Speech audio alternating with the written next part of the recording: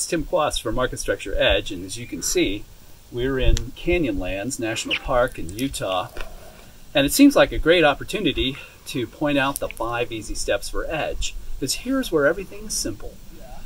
So the first thing you want to do is learn the dashboard. It'll give you great trends in sentiment and short volume. And the next thing you do is create a portfolio. Then you learn your entries and exits, and we'll show you how to do that. Fourth, very important, is to backtest your data.